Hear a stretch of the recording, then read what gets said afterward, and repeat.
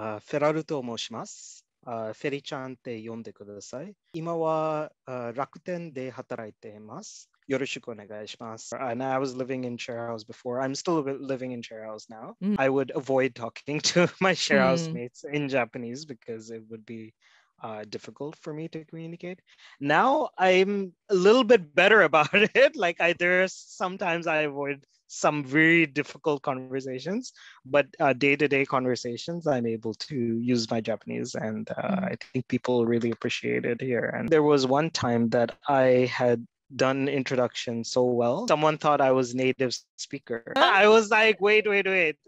So I'm much more confident overall, and I think a big part of it was the course and the coaches that helped me at least keep my studies on track, because I think there were times I really lost motivation, but I would just still show up to class. And I think that really helped me keep going versus just give up entirely. Thank you for that.